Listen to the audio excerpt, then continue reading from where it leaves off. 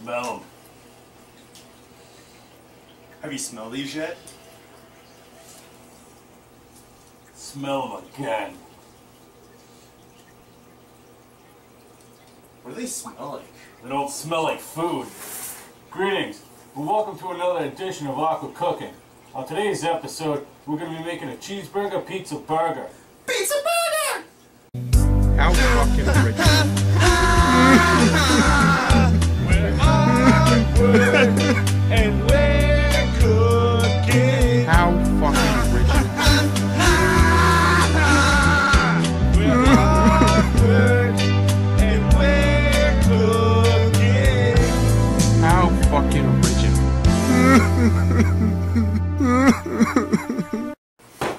Now there's different variations you can do with this, but what we're going to do is we're going to make a pizza and make burgers separately. And then we're going to use the pizza as the bun for the burger.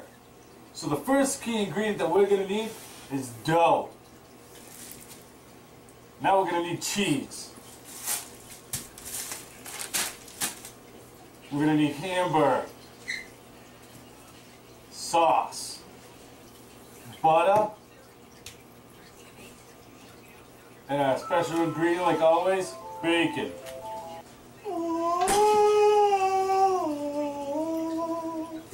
Maple bacon. Now that we got our ingredients, let's start cooking. Now the first thing we're going to do is we got to get the pizza going. So, you want to prep up the oven to 425. Remember the times when you were in kindergarten and you got a color? That's what you got to do with the pan. Color in the lines. Well, I don't know, because what you're really doing is you're coloring it all one color. So you're going to take a picture and you're just going to paint it one color and not add anything. You're not even going to see the lines anymore. So it's not really like coloring in kindergarten. Well, although it is. Because in kindergarten, nobody colors in the lines. Nor did they care about what the picture looked like. So Not even the teachers. just color the whole thing one color, did you really care about the whole thing being... I always care. Now, when you're making the pizza, you want to get a little bit more flour on there as possible, you know? You don't want a bunch, and when you actually put it on the pan, you don't want really any flour on there. Because the flour does not, it'll stay. It'll stay on the bottom of the pizza, and it'll kind of give it like a weird flakiness to it, you know? So I'm just trying to use as little as possible, but it's enough. If that makes sense, then it must be related. Now, it's better on like a steel surface to actually move the pizza. It's very tough on a cutting board because it's rigid, you know. It's going to be kind of hard to just keep moving. See how it's not really doing anything? It's not going to do anything. So, you got to work with what you got. So basically what I do is I just start stretching where I made those indents.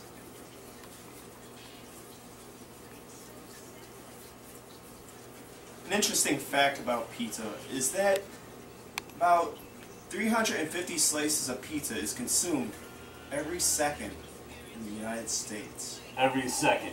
And that's just in one continent. Why are you spurting interesting facts? Do you hear the camera guy saying anything? Get what happened last time? Oh, I don't want to talk about the eggs. Shells. Ugh. Crap. Dragon eggs. Who does that? Now, if you're curious to wonder if flipping dough in the air with a Frankenstein mask is hard, it is. It's kind of tough to see the motion. Luckily, he's used to punching people in the face, so he knows where he's putting those knuckles. Normally, it's either him or my kid that I'm hitting. Ha, just kidding about the kid part, but not him. Why do you think I gotta use the glasses? Yeah. I've already told him twice. Tell him a third time his butthole's gonna be hurting. I'm not gay. Now I know what you're thinking. My God, he must have worked at a pizza shop. It's true. I used to work at a pizza shop. You don't want to stretch the pizza dough too thin, because what happens is it'll poke a hole. And then you're just gonna cry a lot. You know? Maybe fetal position might be inquired. Yeah, you don't want to do that. Alright. Now, I'm going to take some basil. Actually, I'm going to take some thyme and some parsley. Put it down on the pan before you even put the dough on. Sprinkle it on. The reasoning, because these ingredients are actually going to get cooked into the dough in the bottom of the crust. Give it a nice flavoring of differenceness.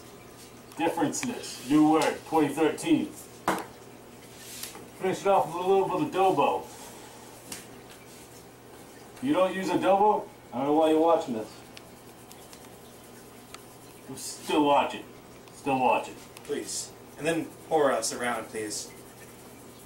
When we get this in the oven, you're going to start off with 14 minutes as a starter. It usually takes longer, but you don't want to. You don't want to chance it, you know. Oh no!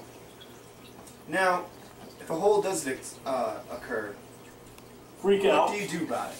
Throw it away and start over. No, not really. What you could do is take a little bit of water and put it onto the dough. It makes it so it's easier to meld it back together.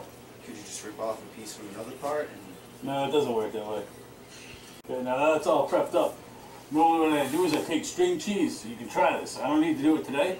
Normally I take string cheese and I make a nice border of it on the outside and then fold the crust in.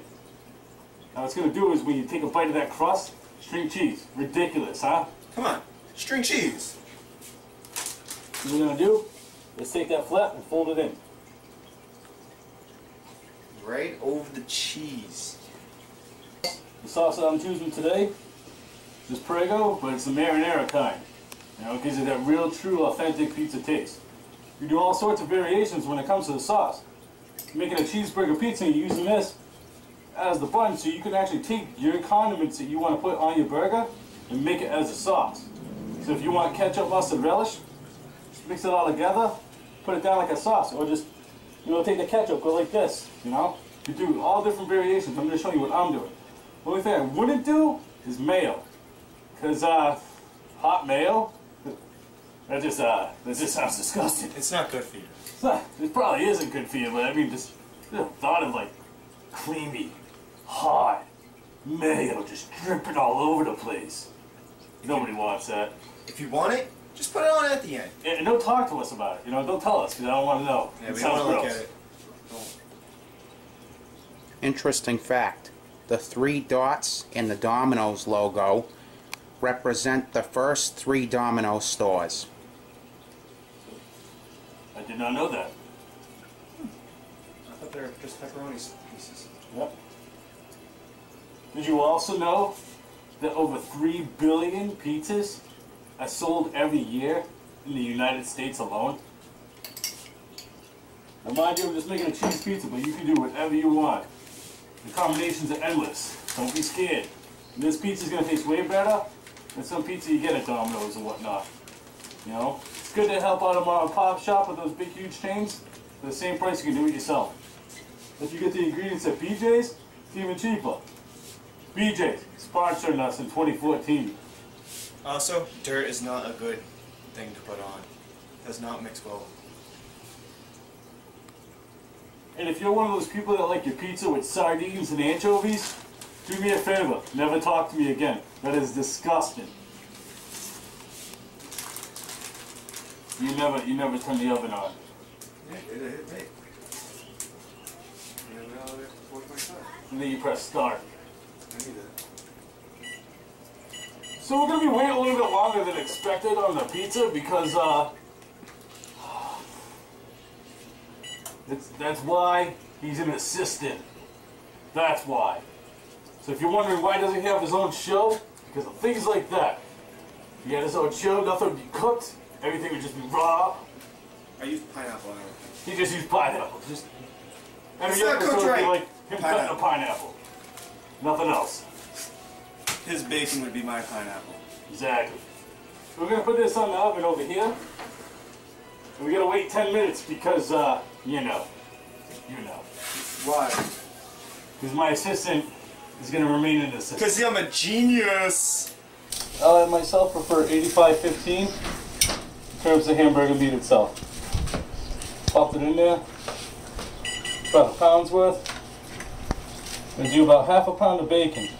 Now what I want to do is I want to cut it up into small little pieces, you know. Now, I'm not really sure how good this is going to come out. I've never done it before. Kind of like my bacon virginity. This one thing. This one. He's gonna break that sauce. I know it's only July, but I really like a meat grinder. So if anybody wants to give me one or sell me one for nothing, I'll totally buy it for free. Did you know that in just the United States alone, about 13 billion hamburgers are consumed every year? And if you took those burgers and lined them in a row and circled the earth 32 times. Not only can I cook, but I'm smart. Wicked smart.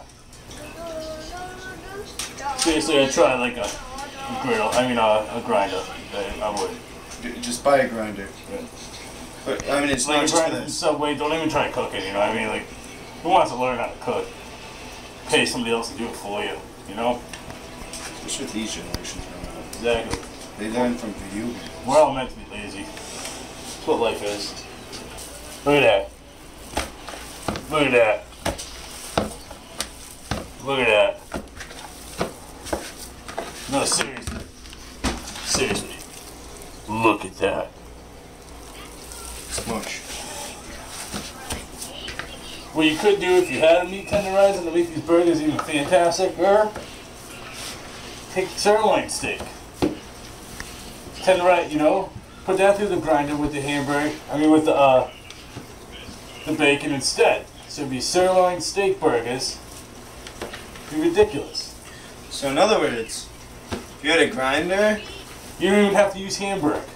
your possibilities. Are endless. Chicken, whatever you want to do, just grind it. Grind it, mix it, Cheese, throw it in the grinder. do it. Now we already added the bacon and the cheese to the hamburger. Now what we're going to do is once the grill's heated up to a nice 350, we'll make the patties, put them down, and we'll start cooking them. I don't really know how long it's going to take in regards to the hamburger because I've never done it with the bacon before. But I seen a butcher do it once and I'm like, if he can do it, I can do it. I mean, yeah, he had a grinder and all these other cool tools he uses. You know, he used steak instead of a hamburger. But hey, you know, you get what you get. And griddle. 2013. Never forget. You don't even have to leave the butter on there. I just like knowing that the surface is consistently hot throughout. And that's the way I tell. You can touch it with your finger if you want, but you're probably going to get hurt. So don't touch it with your finger. We don't condone touching hot surfaces with fingers. It is not an okay thing to do. Don't do it. Don't. How this is going to work, how this is going to look, how everything's going to taste, not sure. But that's the power of cooking. Experimentation. If you're not willing to experiment, you should have never went to college. You know what I mean?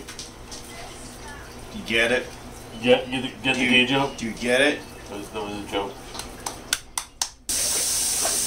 Now, PETA tried changing a name of a town in New York called Hamburger. They tried giving him Hamburg. Hamburg. New York. New Hamburg, York. New York. Not hamburger. They tried giving him $15,000 just to change it to Veggie Burger. Veggie Burger. Of course, if you look, that never happened. The town is still known as Hamburg because, I mean, They didn't take it. you know, They wanted it to be known as a, place where everyone wanted to go.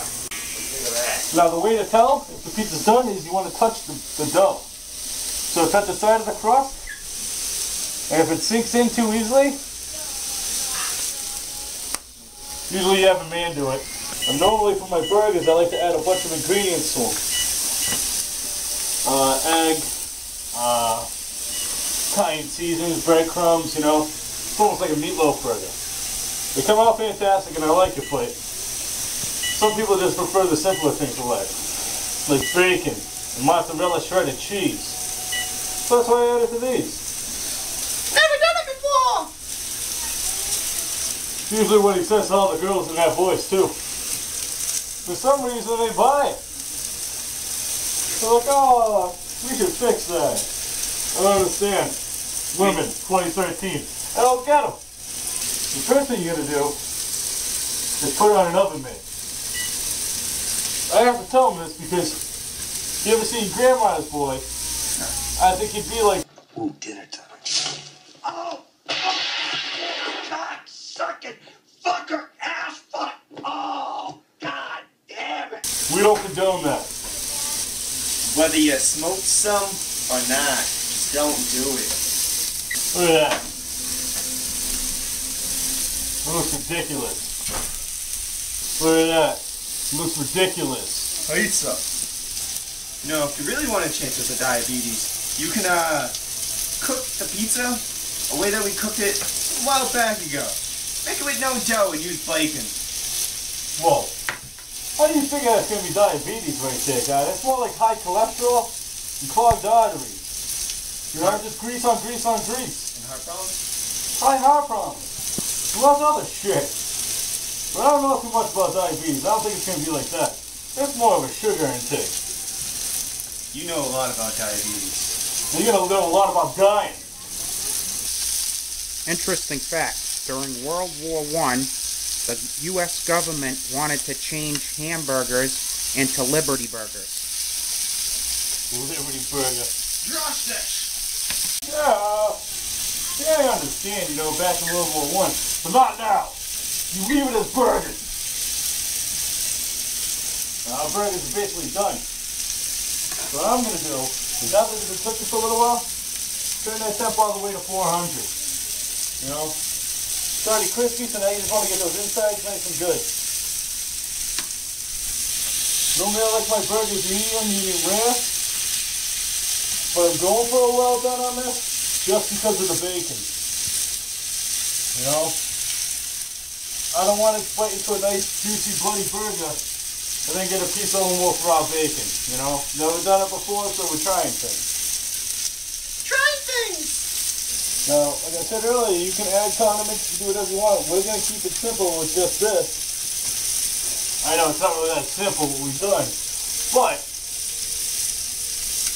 You don't have to do as much as us. It's not going to taste as good, but... well, I don't know about much of that. I mean, you can just add different things. Instead of pizza sauce, like I said, add regular condiments if you do for a burger. You know? I bet it tastes really good. Instead of pizza sauce, you add a barbecue sauce. You know what I mean? Some nice little barbecue sauce, some nice little honey with the cheese. Bake that, and then put the burger in between that. Ideas. They just come to me. Get my fancy plate, right? Take it like that. See, it's already folded. It's already ready to go. Use spatula to take the hamburger off. Don't use your fingers. Just put the bacon right down. Right down onto it. And that's how you make a cheeseburger, pizza, burger. Boom!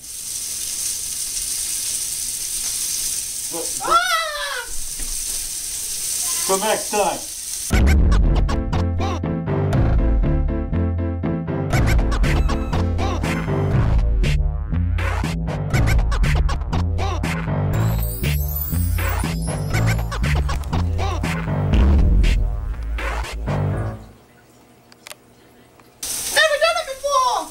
I'm only non-human.